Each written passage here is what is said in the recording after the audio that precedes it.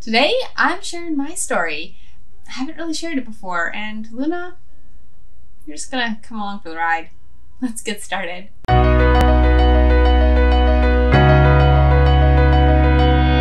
So, into my 20s, I got into bodybuilding, and this was a big game changer for myself. So, how did I turn this obsession and anxiety and this move from loving working out to hating it, and then back to now where it's fun, I get results, it's easy, it flows, and it's a beautiful place? Well, so what changed was when I got into bodybuilding, I knew that if I put my self-worth into the hands of the judges who would judge me as I stand on stage in a bikini, which is so frivolous, that would not end well.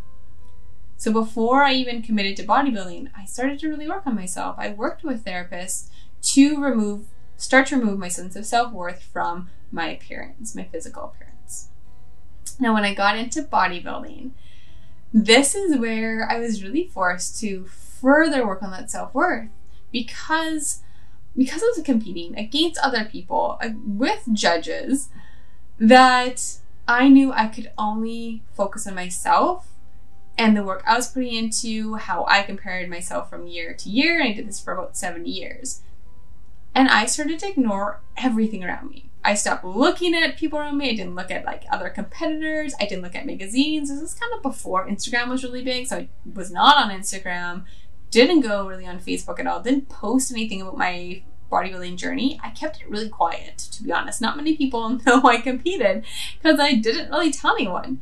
All I did was hire a coach, listen to my coach, ignored everything around me, which was amazing because I wasn't distracted by comparing myself to everyone else and putting my self-worth in other places.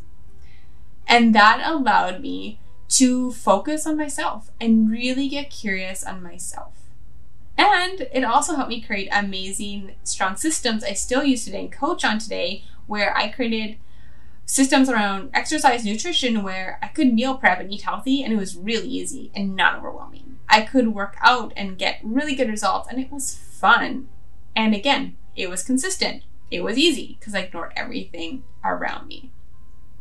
The other part of this was that I love bodybuilding, and I fell in love with the process. The day of a competition was amazing. It's so much fun, but it wasn't just about trying to win. Yes, I wanted to win. Yes, it was always the focus for the most part because I'm competitive, but I loved prepping before a show. I loved the whole diet aspect, the workouts. I loved off season and everything that brought. And I got really curious about my body. I looked at it all as a game and an experiment. I started to look at sleep and really, nerd out on that and dive deep on that. I looked at nutrition and uplevel nutrition and different ways to exercise and uplevel that. I just made it fun and enjoyed the entire process and didn't care anymore about my self-worth belonging to others. It was still a journey. I was still in a sport that was very aesthetic based, where I stood on a stage in bikini to be judged. So weird when you think about it. But that really taught me to ignore everything around me, detach my self-worth from from the exercise I was doing, and to create my own processes and systems and have fun with it all. And I did that for about 7 years and earned a pro card, which is my professional status, which was amazing. I gave it my all. I loved every minute of it, and then retired from it a few years ago. And I retired because it was like the chapter was closed in my life. I learned what I needed to learn in my self-worth journey. And then I moved into circus training, which was really fun and flowy, which I still do now. And it felt like that chapter was done, yet there was still so much work to do on my self-worth and detaching it.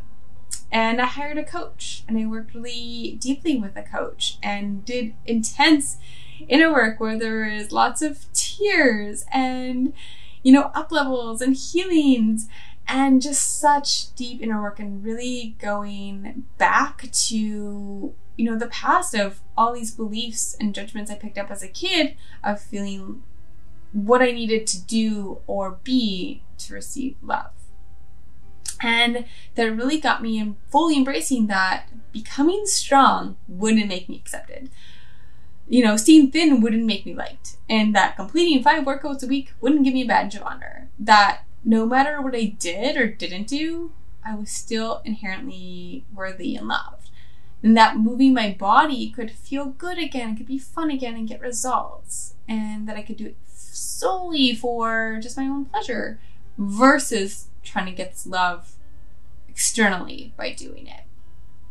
And although I worked with a coach and did so much deep work, I still do this consistently today. So even with all of this, I'm still on my self-worth journey. But especially during my bodybuilding years, I created such strong systems around all of this that whenever I falter on the mindset work or go through a really challenging period, I can fall back on these systems and I can just jump right back in where I was. So guys, that is my journey to, well, today, where I'm helping now you do the same. Where exercising, or what I call movement, eating healthy, can really be that simple, fun part of your life once we start to detach that self-worth from it.